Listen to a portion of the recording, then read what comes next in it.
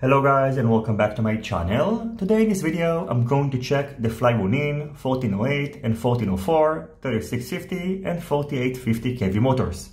In this video I'm going to show these motors and bench test them using my motor thrust stand, and soon I'm going to feature the 1408 motors in a build video. Currently these motors are available only in titanium color, and just like previous Flywoo motors that I tested, these are beautiful and shiny motors, and they are definitely going to add some bling to your build.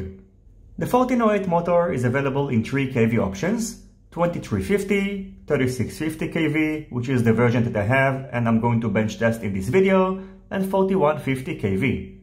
The 2350 kV version can handle up to 6S LiPo batteries, and the 3650 and the 4150 kV versions can handle up to 4S.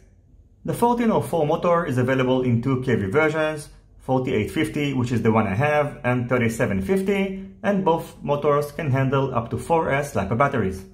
On the bottom of both motors, you can find the same 12x12mm motor mounting pattern. They are both using a C-clip to secure the motor bell, and also using 15 cm long 24 AWG motor silicone wires. The differences between the motors is that, of course, the 1408 motor is taller than the 1404. On the 1408 motor, the propeller is secured using a nut, whereas on the 1404 version, it's secured using M2 screws, and the diameter of the motor shaft is 1.5 mm. In addition, as far as I can tell, the magnets of the 1408 version are thicker than the magnets of the 1404. In terms of weight, the 1408 motor weighs 18.6 grams, including the propeller nut and the full length of the silicone wires. And the 1404 motor is of course much lighter and weighs around 10.7 grams.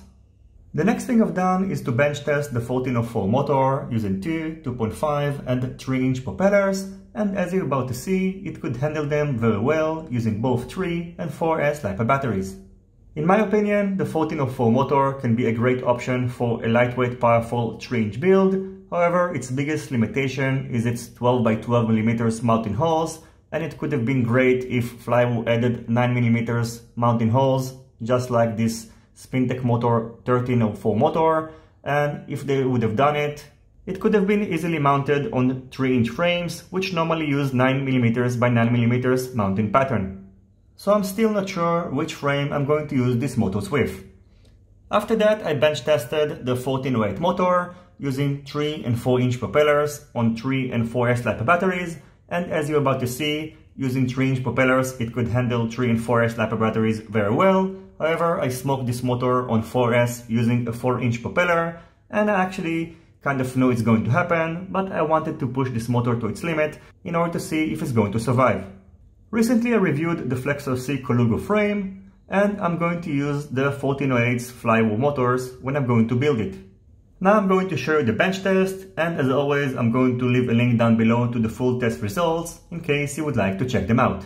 As always, I thank you for watching my video. I hope you enjoyed it and you find it useful. If you have any questions about these motors, feel free to ask them in the comment section down below.